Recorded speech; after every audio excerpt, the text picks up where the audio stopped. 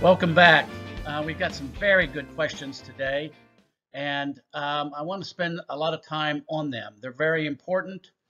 They have to do with diet and with some other supplement injections. So let's spend some time on these. The first one is, Annette asks, I've been doing mistletoe injections since last November. Are they contraindicated when I take the ValAsta, or do I even need to take this anymore, the other multiples and the other multiple supplements? I will probably stay on the low dose Naltrexone, vitamin D, beta-glucan. You said you weren't familiar with Quark. It is from the Budwig protocol. A chemical reaction occurs when you mix the quark or cottage cheese with flaxseed oil, which chemical reaction then somehow can kill the cancer cell. Would be curious what your thoughts are on this combination. Let me try these first. The mistletoe injections, mistletoe's been around for, I don't know, 1,000 years. It was one of the very first anti-inflammatories that was done from actually medieval times. Depends on what kind of tree, what kind of quality it is that you're using. But it's simply a anti-inflammatory. The real issue here is what's called the ORAC score of the mistletoe, and ORAC stands for oxygen radical adsorption coefficient. And mistletoe may be an anti-inflammatory, but it's fairly low on the ORAC score. It's actually lower than vitamin C. So the ValAsta is 6,000 times more potent than vitamin C. So you can see where it sets. If you're using it as an anti-inflammatory, there's nothing really that compares to ValAsta. The mistletoe injections are fairly risky because obviously they're injecting something into your veins or arteries. So that always bothers me, in that it's not quite natural when they have to stick a needle in you. On the Quark, the Quark is basically a fungus or a yeast in the cottage cheese.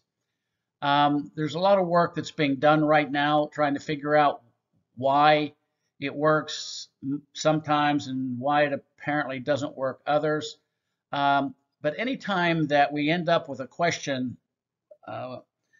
that says that which chemical reaction then somehow can kill the cancer cell, whenever I see somehow, or I don't know, or it's a miracle, I get very, very nervous about that, because there's not enough known about it, because you should be able to answer that question on everything that you're putting in your body. If you can't understand what it is you're treating for and how it's treating it, then I would be very reluctant to add anything. So just keep that in mind. I'm still not understanding if IV vitamin C also kills cancer cells, why you wouldn't feel it's okay to use it along with the ValAsta. You can use vitamin C IV. It's just so low on the anti-inflammatory scale compared to ValAsta. It's not needed. It really does nothing. It might contribute 1 part out of 100 when you're taking ValAsta. But the downside of it is that it will be metabolized in your liver and will potentially cause some inflammation in your liver. Unlike ValAsta, it does not. So the risk versus benefit analysis of using vitamin C when you can replace it with ValAsta is by far favored towards ValAsta, because there is no risk to date of the ValAsta. Even though you say it's hard on the liver and kidneys, isn't anything extra that helps kill cancer a good thing when using the ValAsta? You've got to weigh the downside of what you're using. The risk of doing IV vitamin C would be negated by the fact that you're using ValAsta. It's unless you're suffering from scurvy or a lack of vitamin C, ascorbic acid, there's nothing that even comes close. ValAsta is 6,000 times more potent as an anti-inflammatory than vitamin C. Are you familiar with the Signatera blood test looking for a person's tumor's DNA to check for early reoccurrence or response to treatment? I had to have 28 rounds of radiation to my pelvis to control bleeding from endometrial cancer that had invaded my bladder a year ago. For 5 months, no sign of recurrence, but recent tests picked up my tumor's DNA. Since I don't know yet where the recurrence is coming from, how will I know the ValAsta is working as compared to tumors that might show obvious changes of die-off? All my inflammatory markers are all very low, so I don't think I can count on any changes there.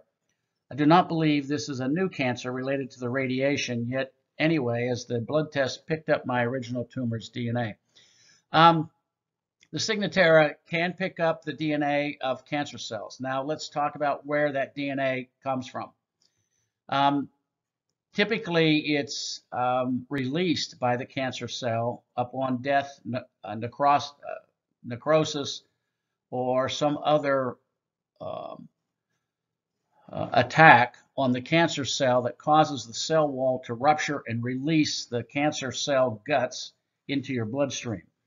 So, this test will show positive even if you have dead cancer cells or your body has attacked cancer cells and released that material into your bloodstream. That material is not an indicator of live, viable cancer cells. It's only an indicator that the DNA is present. Most people who do not present with a tumor do generate cancer cells, but the moment the T cells take it out, and the cancer cells are torn apart, you could show this high Signatera signature, and it puts some fear into the oncologist because their whole focus is if they see the DNA of a cancer cell, you've got cancer. That is totally wrong. There's a disconnect there. There's other reasons that you could be showing a positive for cancer tumor type DNA other than having viable cancer. So be very, very careful with acting aggressively strictly from the Signatera blood test.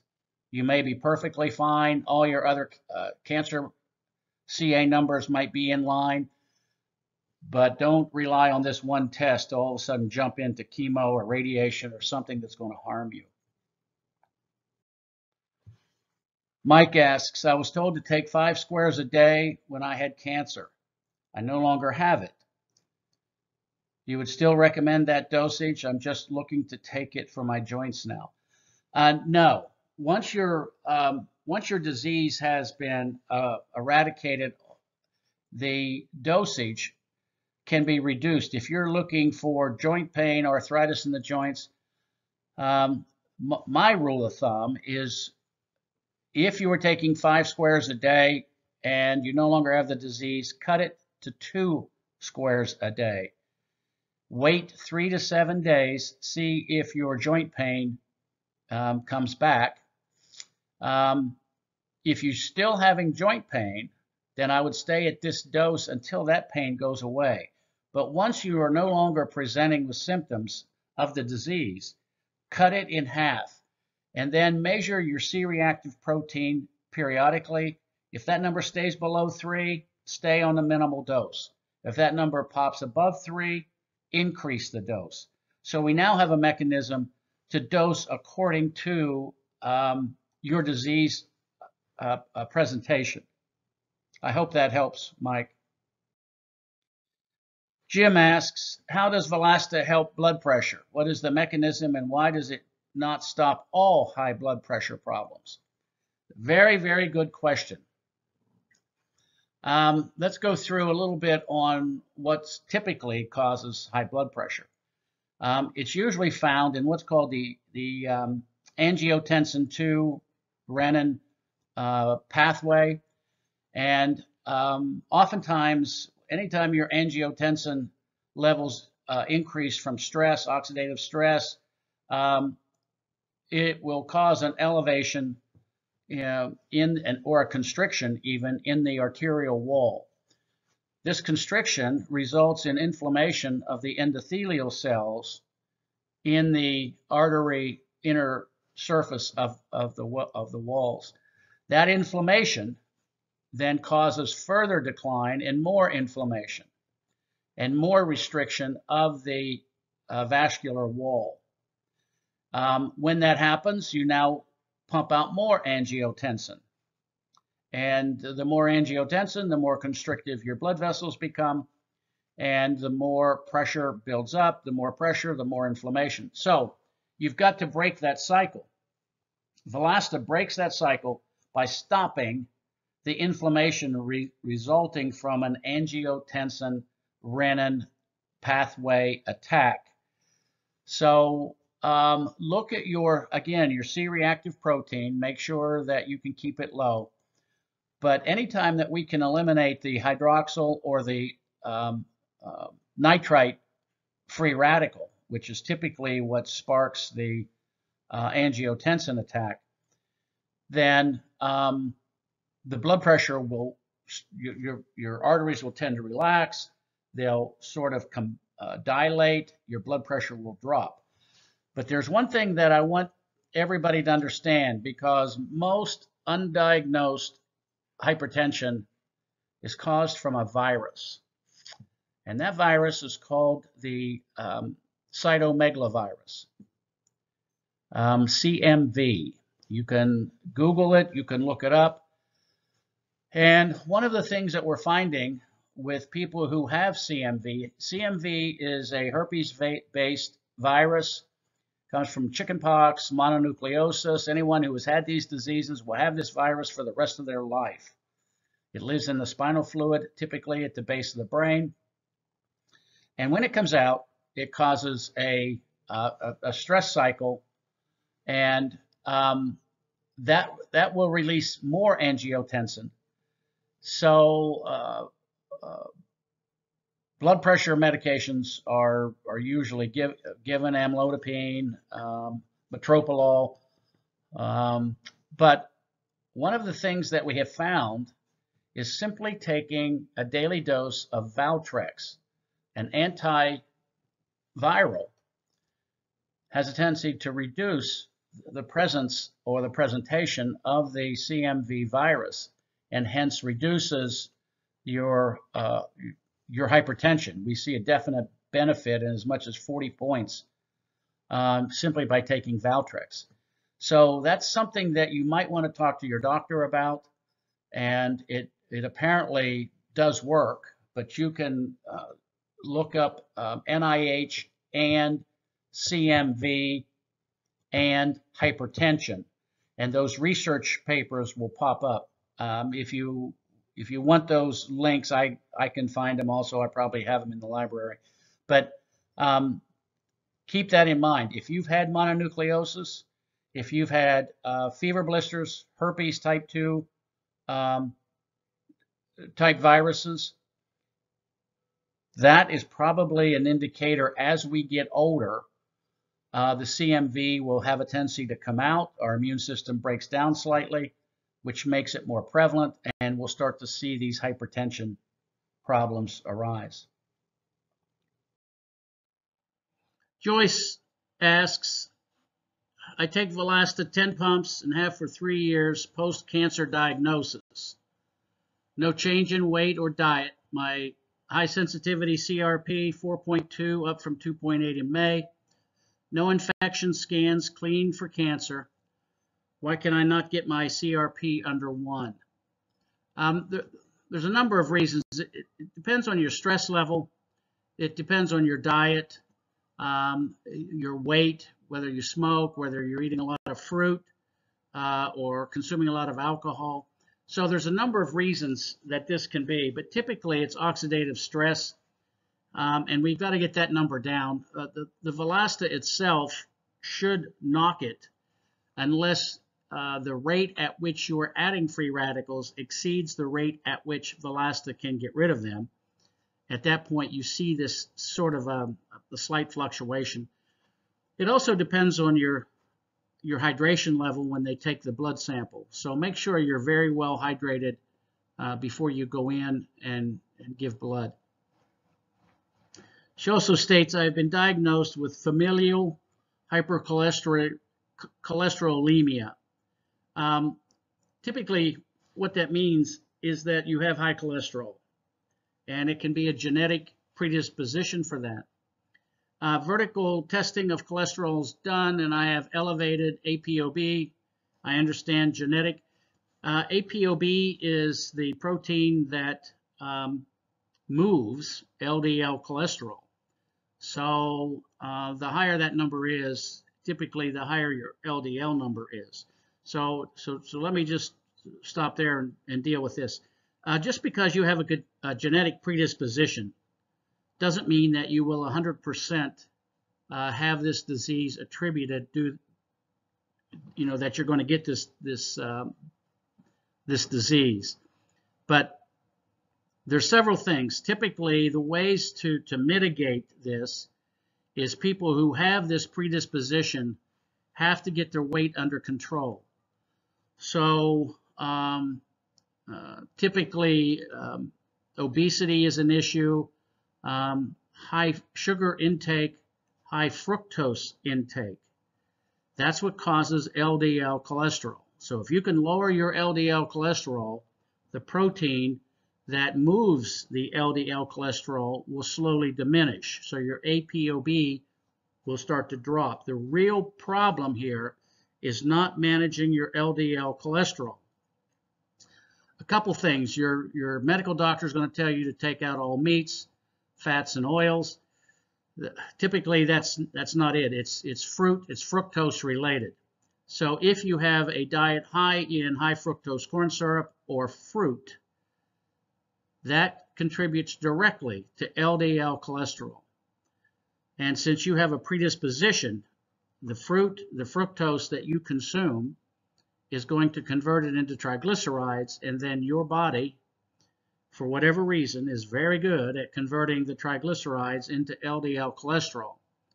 The higher your LDL cholesterol goes, the more ApoB protein is going to be required by your body, and it's going to show as a high level. So you really need to focus on how to get that cholesterol number down through diet. And my suggestions would be more vegetable. I'm not too concerned about chicken or fish or anything like that from the meat perspective. But no fruit or sugar. That's the primary cause of these types of issues. It says I am followed by a holistic doctor, diet, weight, blood pressure, exercise, all being followed and are good. I have this high sensitivity CRP done every 3 months. My number is 2.4 to 4.8, back and forth. Should I be concerned about this fluctuation? In some cases, that's statistical variation. It depends on when you get your blood samples pulled again. So just keep that in mind. You can also go up about 20% in the ValAsta, and it'll start to moderate that HSCRP. When it comes to exercise, stay aerobic, no anaerobic exercises. Don't do anything to muscle exhaustion, because every time you tear a muscle down and the muscle cells die, that creates an inflammatory response. And the new muscle cells, tissue will be rebuilt, hopefully stronger. But that's how it works. So you could just be in a creating an oxidative stress from your overall diet and from your exercise patterns. And I hope that's answered it. But really focus on your diet and cut all fruit out of your diet. All fruit for at least 60 days until your next level, and see if that doesn't have a direct impact on your LDL. Now, it's going to take some time, probably at least 3 months, to see this drop in your LDL numbers. But keep me informed. This is very interesting, and it is truly directly related to diet. With that, I'm going to close. These were all very, very good questions, and I think there's a lot of people that will probably benefit from these questions. With that, I'm going to close. Keep the questions coming in, and we'll be back.